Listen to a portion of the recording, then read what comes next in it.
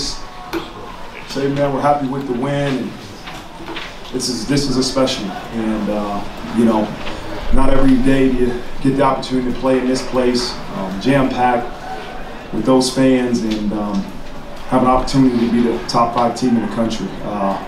It's really special, and I'm so proud of our guys and the way they continue to trust us coaches. They do exactly what you ask them to do. That's what makes them so special, is that they're willing to do whatever you tell them to do to help us have success. And it's an honor to coach them. It's special, man. You can hear those fans, man, the students, and I really didn't want to leave that field. You know, to spend some time with those students, and man, this is a game that I'll never forget. But extremely pleased with the way our guys played. Offense, defense, special teams, all 3 phases really played well, and we're going to enjoy this one. We're going to enjoy it tonight, enjoy it tomorrow, and then at some point tomorrow we're going to get back to work and get ready for Navy. But this is a special win for me and for this football program. Marcus, why tonight for this group?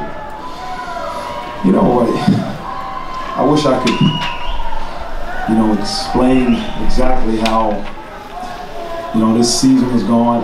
You can't, you know, it's never as you foresee it on the front end. You know, I think you look at a game, it's never how, we didn't foresee this game going that way. We didn't see this season going this way. We don't shoot as an adult. You don't see life on the front end exactly going the way you dream. But you know what? I'm happy that the kids continue to believe in what we're doing. And today was one of those special moments. You know, we're not going to, this is a difficult time. We're going to have difficult times as a program. That's part of this growth that we're continuing to strive to achieve. But today was the day it all came together. You know, and they were able to truly execute. They really prepared their tails off. And I think tonight was a reflection of the way they prepared.